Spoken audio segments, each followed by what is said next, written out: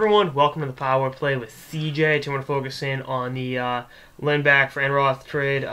Dallas needed a goalie to push Carey Layton, and I've never been a Carey Layton fan, and I think Enroth will definitely push him to be better. Plus, he gets to be rescued from Buffalo, which is always a good thing.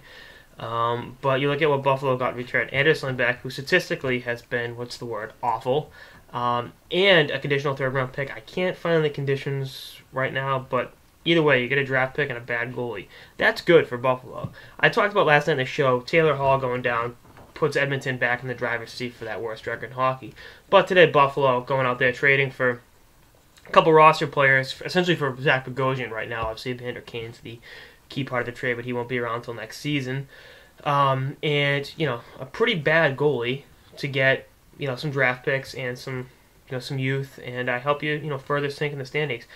Buffalo's whole MO of the season was to tank. And you look at the numbers Lindback put up, 875 save percentage and a 371 goals against average. Those numbers are absolutely awful. So, you're able to get a real bad goalie, help you lose some more games, and, solidify your grasp on that number one pick. I mean, their whole thing is to get themselves a Connor McDavid or Jack Eichel type, and, making a move like this definitely benefits them in that regard. And then the conditional pick, you get another draft pick, you get to add some more youth into that organization. Third round pick ain't too bad. 2016, can't find the conditions, but, I think it's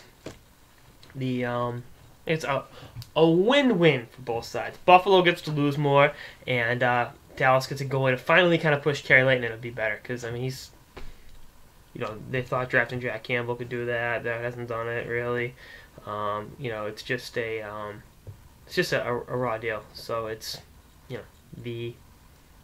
the way things work sometimes. Dallas's backup goalie situation / being able to push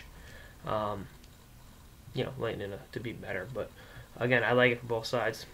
It's one of those things. It's not going to help Buffalo get any better, but that's not the point. You want to get, you got to get worse before you get better, and it's better to be awful than to be mediocre.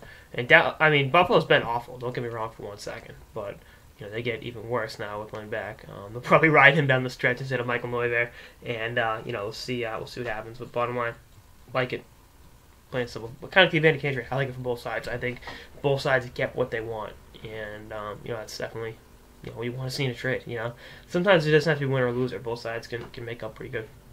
Anyway, that's sort of the power play with CJ on the Enroth for Lindback trade.